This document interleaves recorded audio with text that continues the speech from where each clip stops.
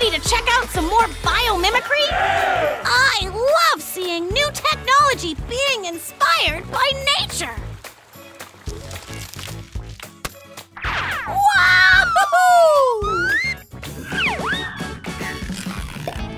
We're back in the ocean and great toadstools! A shark! I'm so upset I forgot my camera. It's so rare to see them up close. They're super fascinating creatures. Look how they just glide through the water.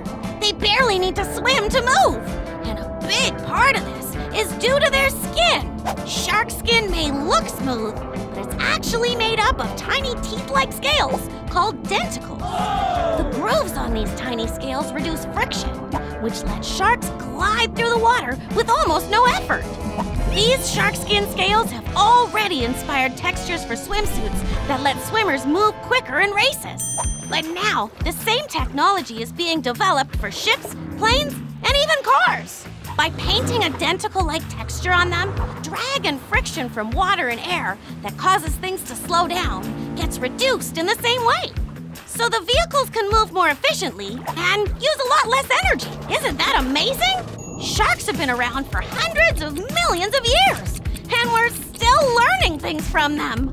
But what I really want to know is what their skincare routine is like. How do you keep all those little denticles clean? I mean, if you're always in the water, do you still need to moisturize? I have so many questions.